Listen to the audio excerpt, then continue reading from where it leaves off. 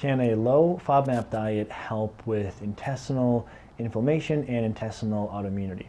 Hi, this is Dr. Ruscio, and let's talk about a very interesting study that was recently published that looked at what happens in those with intestinal inflammation and intestinal autoimmunity as seen in Crohn's disease. Crohn's disease being where people have inflammation and autoimmunity in their small intestine. What happens if we take people with this condition who are somewhat stable and we then put them on either a low FODMAP diet or a high FODMAP diet?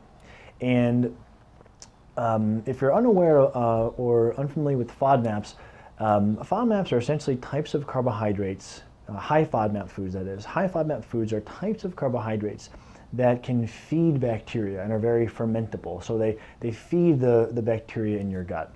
And this can be a good or a bad thing depending on the person. For many people with gastrointestinal symptoms, issues, problems, things like IBS or small intestinal bacterial overgrowth or Crohn's disease or ulcerative colitis, these symptoms that typically manifest as gas, bloating, constipation, abdominal pain, loose stools, frequent stools, or even in some cases constipation. This type of approach of eating low FODMAPs can actually be very helpful because it seems that an approach of limiting how much we feed bacteria seems to help. And that was reinforced by this study.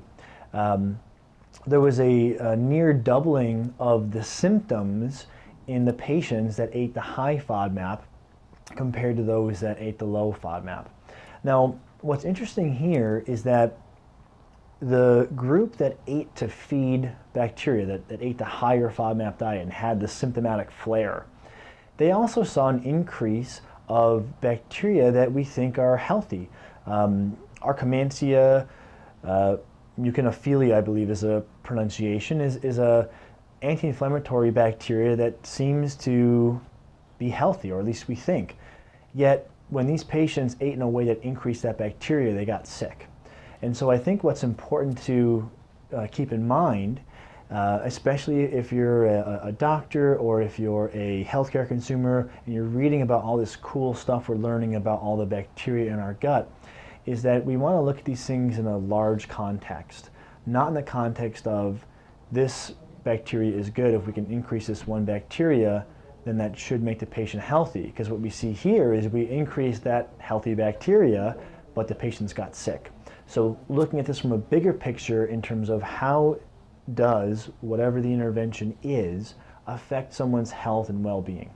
So in this study, we showed that those that have Crohn's disease, which Crohn's disease affects about, in 80% of cases, it affects the small intestine. Those with Crohn's disease, when they went on a low FODMAP diet, they looked pretty good symptomatically. When another group went on a high FODMAP diet, yes, they saw a healthy bacteria increase because of the bacterial feeding nature of FODMAPs, of high FODMAPs, but they symptomatically were much worse. In fact, their symptoms were about doubled. So a low FODMAP diet has a lot of applications for helping with different types of gastrointestinal conditions, including inflammatory bowel disease, likely because it starves bacteria. And even though bacteria can be good for us, in a lot of cases it seems that, and especially for those that have gastrointestinal problems, an approach that limits or doesn't feed bacteria seems to be a favorable strategy. So this is Dr. Ruscio. I hope this information helps you get healthy and get back to your life. Thanks.